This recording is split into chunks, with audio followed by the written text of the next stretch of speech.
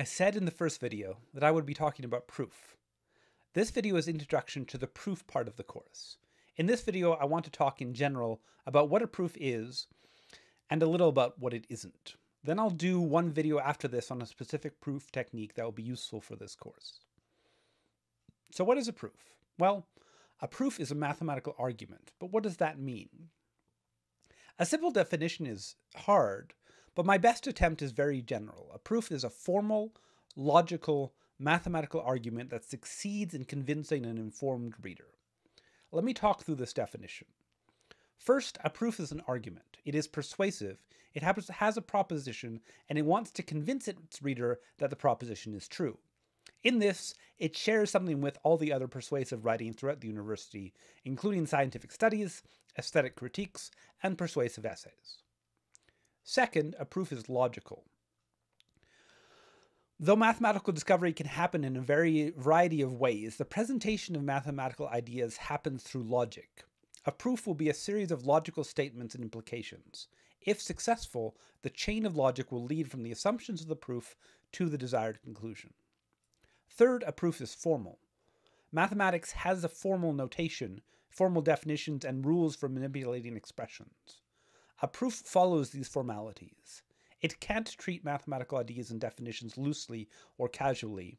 It has to follow the rules and strict conventions of mathematics. Finally, it succeeds in convincing the reader. At the end of a proof, the question should always be, are you convinced? Proofs are accepted by the mathematical community when a sufficient number of qualified readers are convinced by the mathematical formality and logical sequence. In this course, when I present a proof, I will try to repeatedly ask if you are convinced by the proof.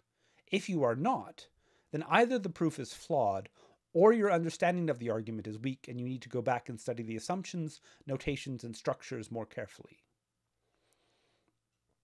I desperately wish there were something simple and straightforward I could say here about how to write a proof. I wish I could give you a reasonable three-step process that would always produce good proofs. Unfortunately, no such thing exists.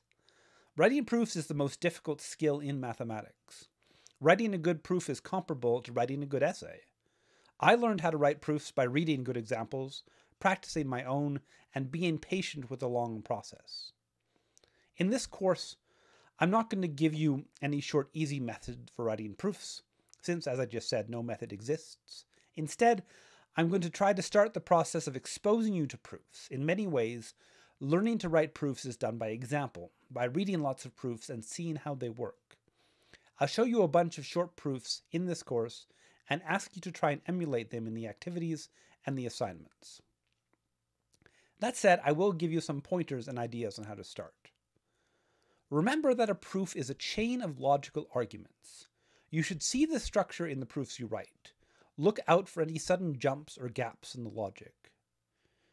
You should use your starting assumptions. If you are proving something about a prime number, but never use the fact that the number is prime, something very strange is going on. Either you are making a mistake, or the assumption that the number is prime is not necessary. Don't assume what you are trying to prove. The statement you want to prove should show up at the very end of your proof. You can't start with the statement you want to prove. Logical implications don't work that way. A proof should be a logical chain that starts with the assumptions of the proof and ends with a desired conclusion. There is a huge difference between the rough work that goes into sketching a proof and the final proof. In the rough work, I will often start with the conclusion and make various attempts to see how I might get there. I try things, play around with ideas, do test cases. But when I write up a proof, I take all this rough work and try to put it into a formal, logical chain with the desired statement coming at the end as a conclusion. A good proof includes good writing as well as good symbolic mathematics. Write clear, complete sentences. Treat proofwriting with the same level of care as you would any academic writing. There are a number of special proof techniques that are worth some attention. I'll spend the next video on 2 of these techniques. Not all proofs need a main technique, but these 2 are common enough to point out at the start. To finish this video, I still follow on with a couple of guidelines for writing proofs. Another important guideline is that I can't prove by example. Proof is not inductive reasoning, like that which is used in scientific experiments. A proof should prove all possible instances of the proposition without exception. A bunch of examples are interesting and can provide hints, but they never constitute a proof. That said, working with examples is often a great idea when working on a proof. Examples give insight and often show the way to the general argument. They just can't be used as persuasive evidence in the proof. Similarly, I can't prove by diagram, drawing, or illustration. Drawing pictures of what's going on is often a great way to build intuition to understand the situation, and it can often guide you to the right direction for constructing a proof, but a visualization itself does not constitute a mathematical logical argument. It doesn't meet the standards that mathematics has set for a proof.